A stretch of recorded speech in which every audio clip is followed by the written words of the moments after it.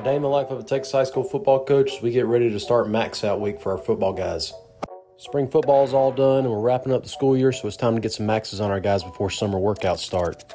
As always, I like to start my day off getting to school about 5:45 or so. Our offensive coordinator, Coach Mack, does a great job of getting things organized so we can get all of our maxes in this week. Speaking of workout, I'm about to get some work in myself this morning. I take a scoop of pre-workout from Bucked Up, then I head down to the weight room that's in our indoor. It's the start of the week, that means I'm doing a push day. I mix in my Tyson push-ups with an upper body circuit. I knocked out some front squat, bench press, and some other push exercises. I ran through my circuit for about 40 minutes and then I was done. Now it's time for my favorite part of the day, getting in the sauna for about 20 minutes that we got set up in the coach's locker room. After my sauna session, I cool off by laying on the floor a little bit. We're going to start off this week by doing some pro agility times and some 40-yard dashes. We get everything set up in the indoor this morning so our first period freshman guys can get their 40 times and pro agility times marked down. We break the guys up into different groups and all the coaches record their maxes. Throughout the rest of the week, we're going to do things like bench press max, power clean max, and squat max and incline. Once we got done getting the 40s and pro agility times, it's time to head up for my first class period of the day.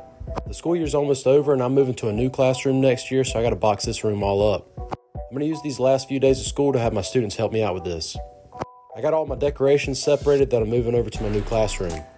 After my first class period of astronomy, it's time to head down and find something to eat for lunch. We're running low on free food down here in the athletic swing, so I made some oatmeal and peanut butter. After that, I head back up for my last class period of the day. Once my last class was done, I shut down my computer.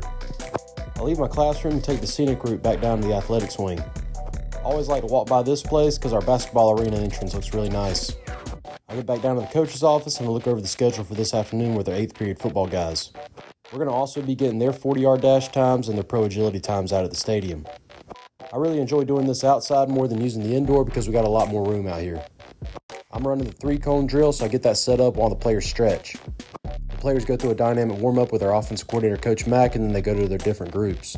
They get all their times recorded, and then it's time to call it a day.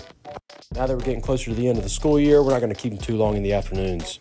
Once all the players roll out, I grab the car keys myself and hop in the car and end up getting home a little bit before 5 o'clock.